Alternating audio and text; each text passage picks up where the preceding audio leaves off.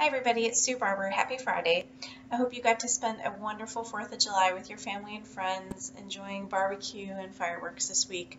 It was really great, especially having it in the middle of the week in some ways is kind of fun to get a nice break.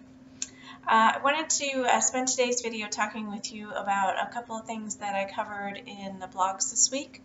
The first one was about career transition, and really preparing for that and thinking about the things that you need to do to really set yourself up for success.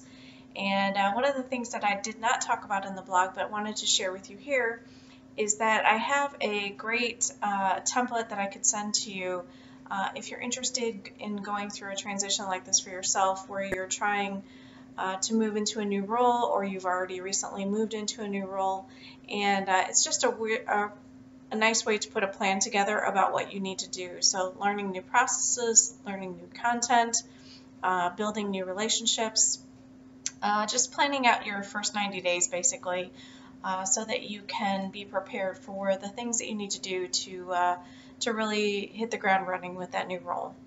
The second blog I wrote was around just really being prepared to build a team in the best way.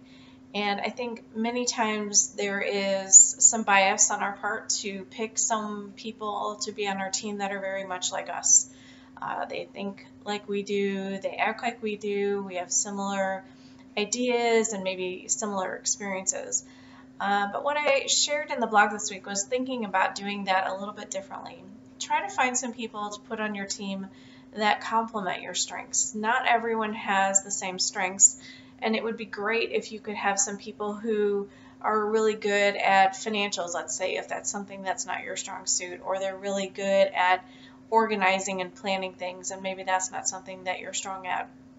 Because the best leaders have people on their teams that have diverse experiences, that are willing to push back and say that they disagree with you, that they're willing to provide the dissenting opinion in the room, so that when you make a decision, it comes in a way that you've thought about all the different angles of it. You've thought about all the different ways that it could have impacts, and those are the people that you really need to help you think about that.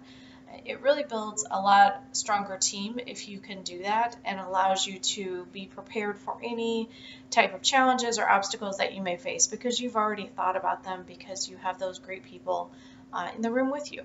So think about that when you're putting together your next team, or as you're building a team now.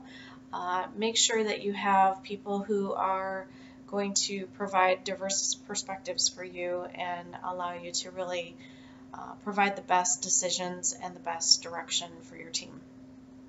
I hope you have a wonderful weekend. It looks like we're going to have great weather here, so looking forward to it. And I hope that you are going to have a great week as well. I will talk to you next Friday. Thanks. Bye.